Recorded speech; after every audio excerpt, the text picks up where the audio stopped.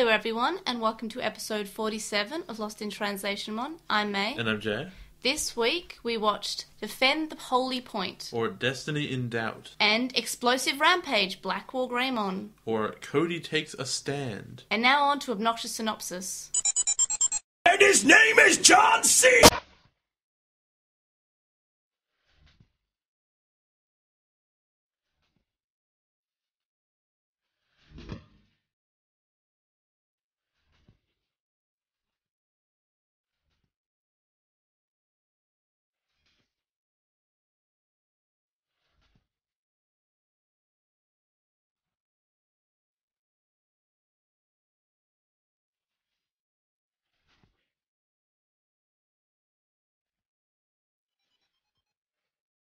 So this episode was really bizarre.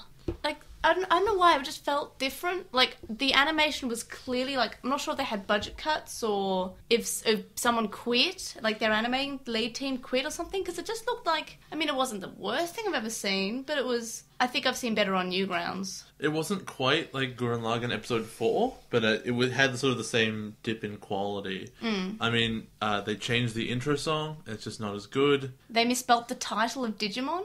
Which should be... They spelled it with an O? It should be a no-brainer, really. And they had put an S on the end. It's just... How do you make that mistake clear? Like, honestly. And they started putting in terrible CG. Yeah, it was just... I think maybe they tried to, like, revitalise it for 2000. And I mean, they always used to do that. I mean, they've always done it in the evolutions and stuff. But now when they're just doing it in the regular show, it looks terrible. Yeah, and just randomly, too. Like, not everything was CG. It was just random bits with CG. It was really strange. And Takeru and Hikari just aren't in this episode.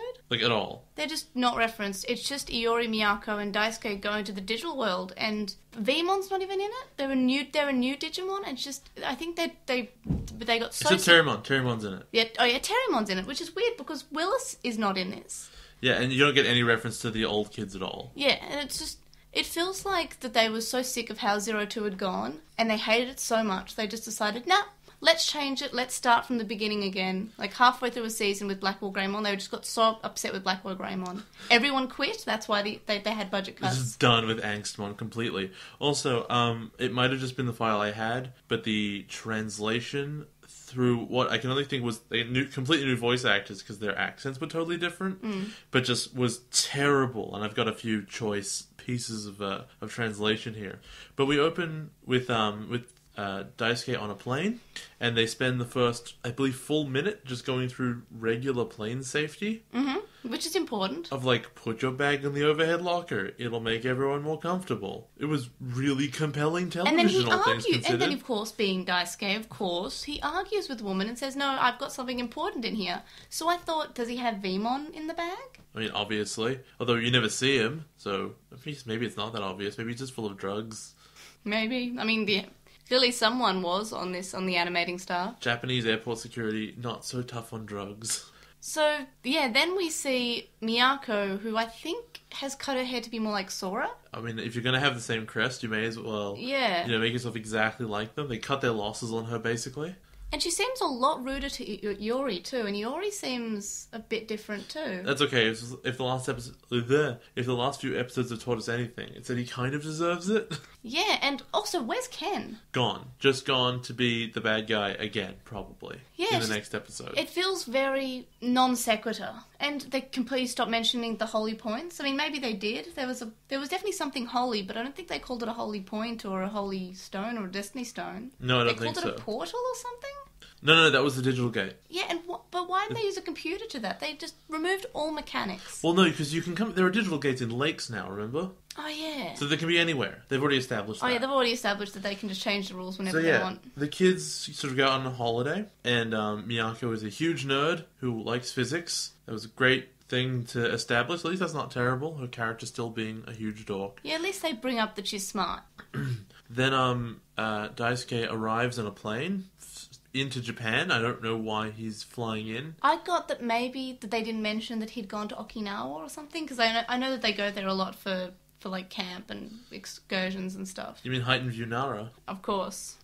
So yeah, they arrive and he hangs out with Iori and Miyako, and he brings out his dad's diary, and he talks about how during the middle of the night one night a green ball of snot delivered his dad's diary to him, and it mentioned a digital gate, and they have to go find it on a mountain, which is a bit weird, but they go and they hang out and they explore, and Iori falls down on what appears to be a giant stone mushroom and then spins around like 100 times really fast, and all of a sudden a big portal opens, because that's what happens on mountains. And they clearly also make Hiyori a lot dumber. Like, he's the responsible young child, like very level-headed and mature, but in this he's just very whiny and klutzy and not very careful. Oh, I totally forgot. When the school was going out, they have one of these amazing pieces of translation of "Children enjoy the holidays to remind study."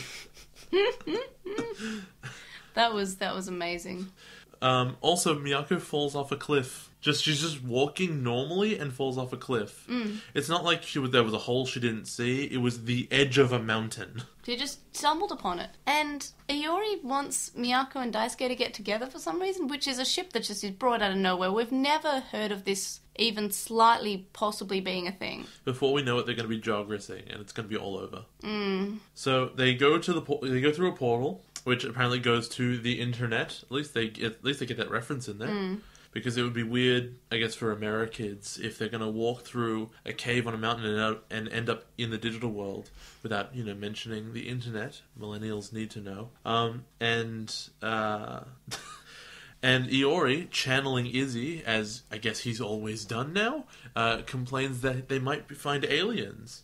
And once again, that just annoys me. I mean, Miyako's clearly more of an Izzy, replacement for this season, and it just always annoyed me how 02, they always said, oh, even though she's the one with computers and who knows Izzy, we can't just have her be, the Izzy of the group. We have to have it to be the young, smart kid who's not actually that smart. So, I mean, in classic Digimon fashion, they land in a desert area. Of course. And suddenly these very, very terrible CGI explosions happen, and a Terriermon shows up, and it's just yelling the word green over and over again. It's not even talking in English, or Japanese in this case, I guess. It's just saying green.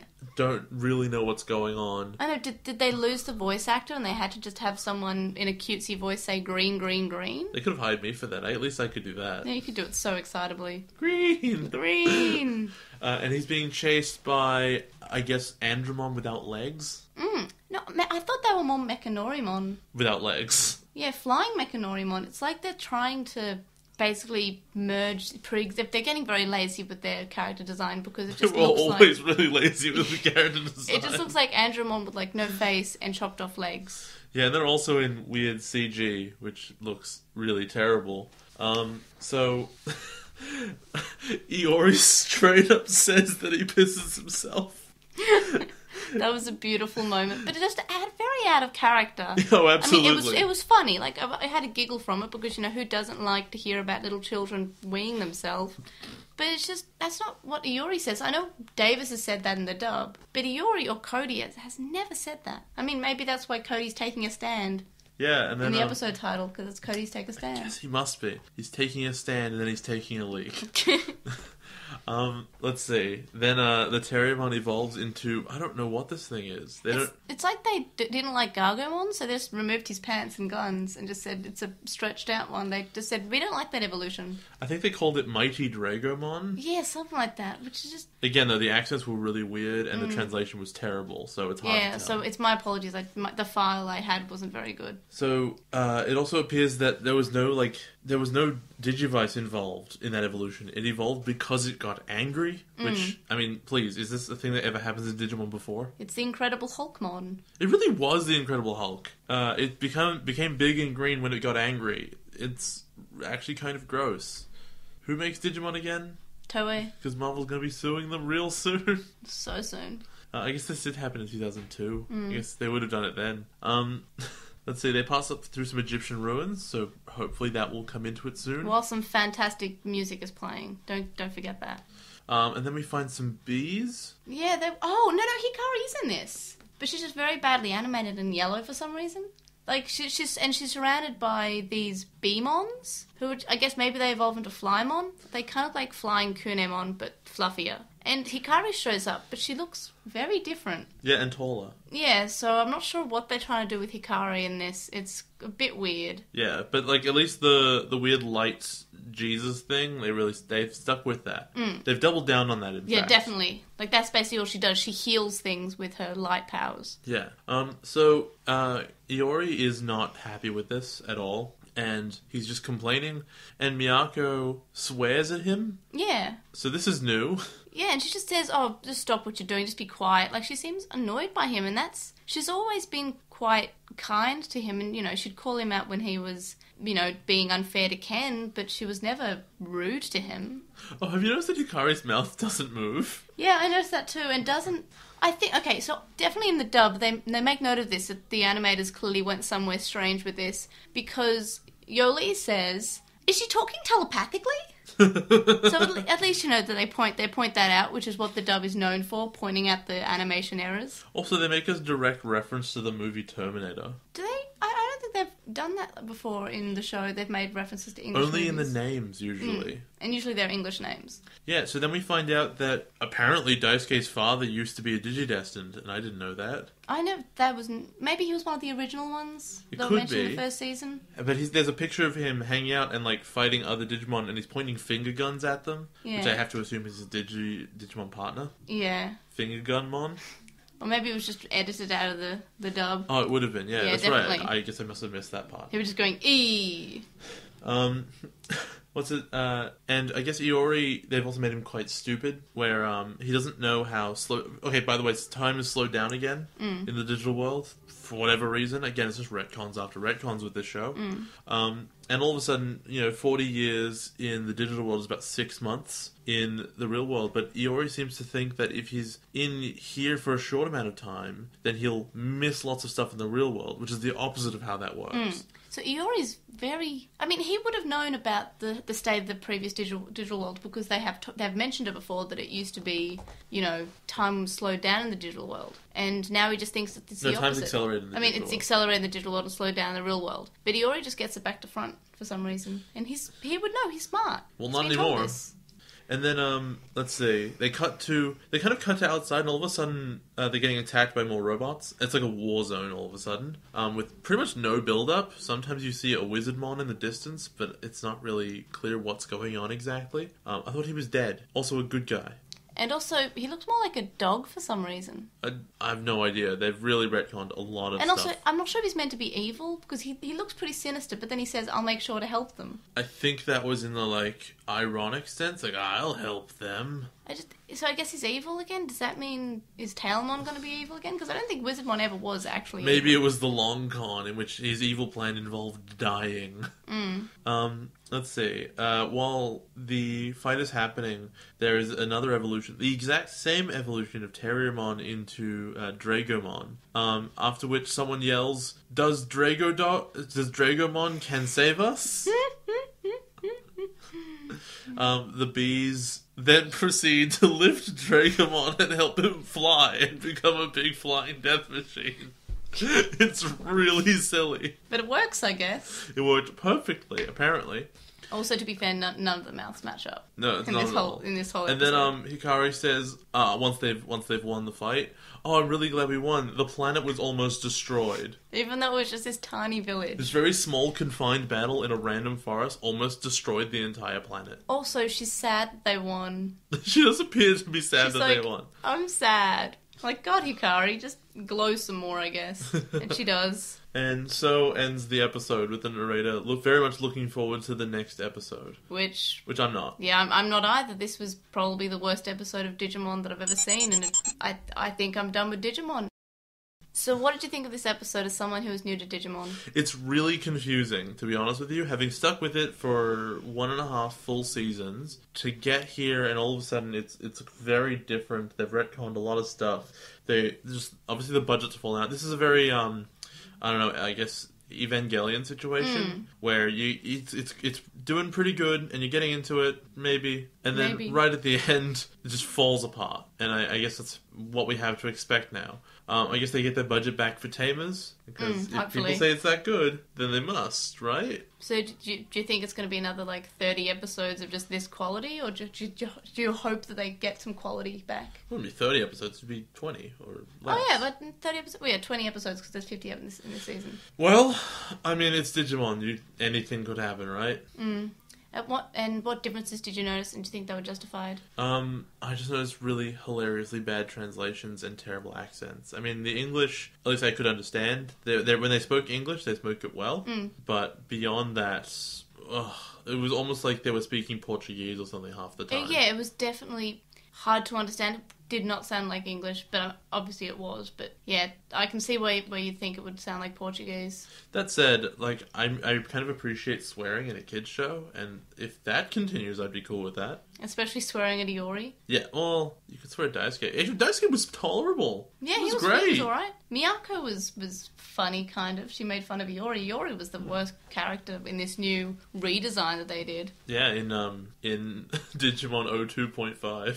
The characters, the new Digimon that were introduced, I guess we've already seen Terriermon before and Wizardmon. Yeah. What about B-Dogmon? You mean Beemon? I meant Beemon, yeah. He looks like a dog. I guess. I mean, that's what I would have called him. He's B-Dogmon to me. It was really cute, actually. It was one of the more simple designs. It's not terrible, although its animations were really bad. Yeah, I think they're kind of cute. What about Catbotmons? I mean, they don't fit the aesthetic of what everything else is going on, but that's always been a Digimon thing of like designs clashing. It still looks like, pre-existing robot Digimon with legs cut off though. Yeah, the only problem with them is the weird 3D animation that no other Digimons have. I don't know, they're just everything at least the other Digimon this episode were kind of cute, but these, I guess they tried to be cute. They had sort of ears, but they were just... I thought their heads were all flat. I think they had points on them, didn't they? I didn't know. Maybe I'm misremembering. I don't know. I don't know much about this new version of Digimon. I can't remember much of it. I watched it today and it sucked. Yeah, it was just... It seemed to go very slowly, to what we're used to. Alright everyone, join us for the next episode of Dogmons. Destiny in Doubt? Or Defend the Holy Point. And Cody Takes a Stand. Or Explosive Rampage, Black War Greymon.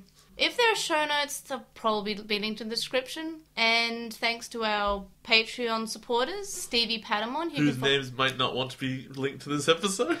Who you can follow at Steve Vmon, kind of like the Digimon Vmon. I think that's clever. I like that. Wu Qinglong, who you can follow on Twitch, twitch.tv/WUQINGLONG. Metal Marmimon, Joe, Penguin Mage, Anime Guy, who you can follow at Anime Guy Kurosaki and then the number 1 on YouTube. Chuckmon, Sam Krieger, Ishpal Bamba, Hiro Alato, Jason Morosky. See you guys next week. See ya, everybody.